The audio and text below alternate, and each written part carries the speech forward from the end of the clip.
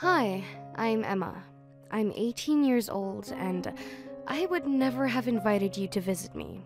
I would be ashamed if you saw who I lived with.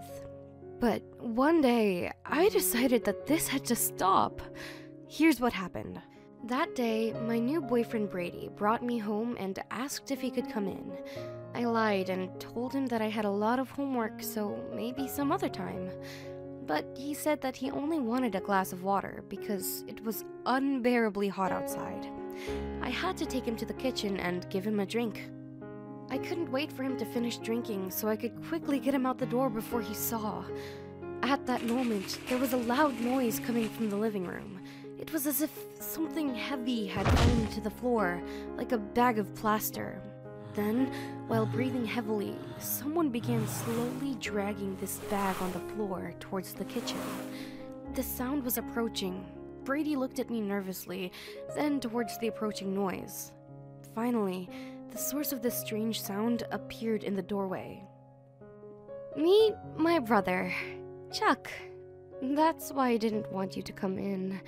He ate my last boyfriend. What the... is this person?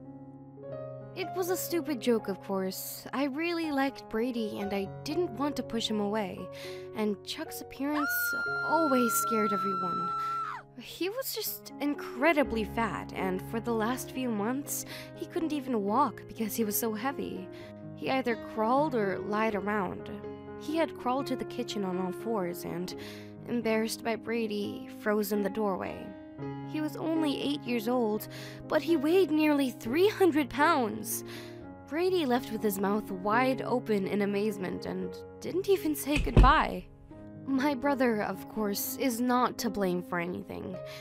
Since childhood, he has had a metabolic disorder. Until about 2 years old, Chuck seemed like an ordinary child, just a little bit bigger than other babies. But then Mom and Dad began arguing often, and it became simply unbearable at home, and they separated. Maybe my parents' divorce had nothing to do with it, but it just so happened that after that, our problems began. Mom didn't have time to monitor our diet. She was either working all the time or was deep in thought. I, too, wasn't up to the task of taking care of my brother. I was still a child myself.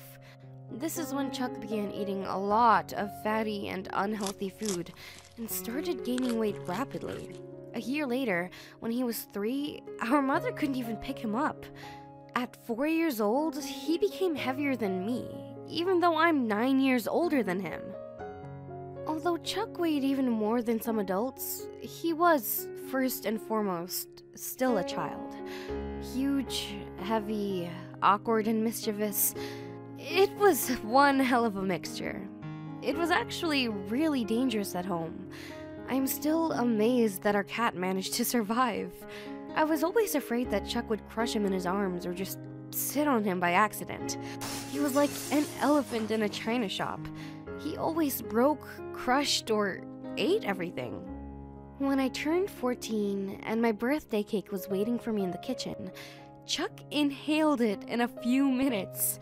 We found him covered in frosting just when I was coming to blow out the candles. All he did was irritate me, and maybe that's why I'm so ashamed now that my mother and I didn't take good care of him. Yes, we hid sweets from him and tried to control his appetite, but it didn't help. When he said that he was hungry, he needed to eat huge portions to feel full. We asked for help only when he began having trouble walking. After that failed date with Brady, I started taking his weight loss seriously and carefully followed all of the recommendations from doctors. I only cooked healthy food for him, and when he started losing weight and was able to walk again, I walked and exercised with him every day. He is now 9 years old and weighs 210 pounds.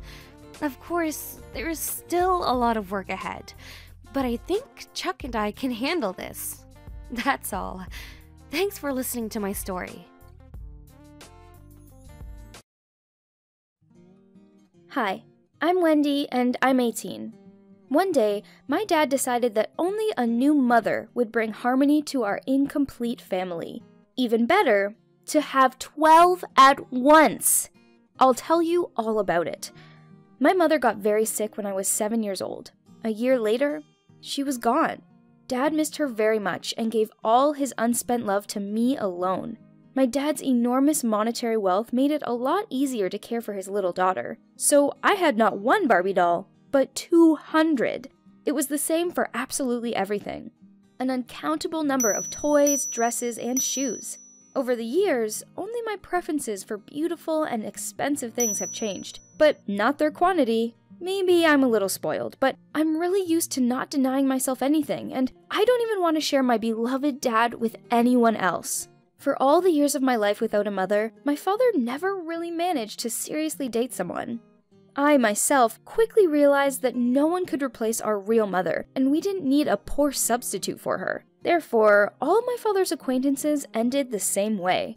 I made an unhappy grimace, started crying in my sleep, fainting, stuttering, and resorted to other tricks in order to quickly discourage another date. Everything was going great with us. Me, Dad, and his boundless love for me, until one silly thought occurred to me. During my senior year of high school, I got accepted to Yale after an interview. I knew that I would soon leave my father, and he would be all alone. While under the influence of completely uncharacteristic feelings for me, I told Dad that it would be nice to have a woman around the house. She could take care of him while I wasn't around, and she'd bring warmth and comfort to our home. Feeling quite pleased with myself for growing up and not just thinking about me, I flew away to Paris for the holidays with friends. But I ended up returning a week earlier than I had originally told Father. Upon my return, I found a new mother at home. Or rather, 12 of them. Each one had a different role in our family. Lizzie served as the doorman. I thought that she had opened the door for me without really having time to get dressed, but it turned out that it was her work uniform. Annie cooked and set the table. Heidi, Kristen, and Lou were responsible for the entertainment and took turns twirling on a stripper pole. Sharon played the piano.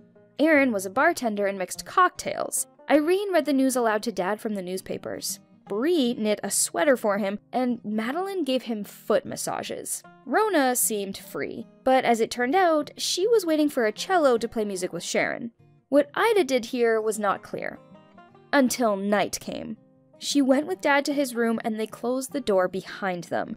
By the way, she was not the most beautiful. She looked older than the rest and definitely liked me the least.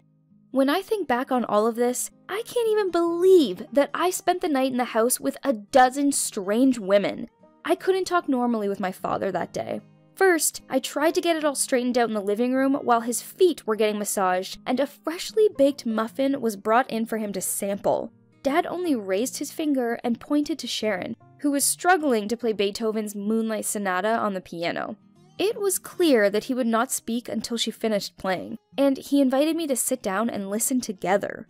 It was the hardest 5 minutes of waiting of my life, which also ruined my love of classical music. When the torture ended, without letting me say a word, my dad apologized to me.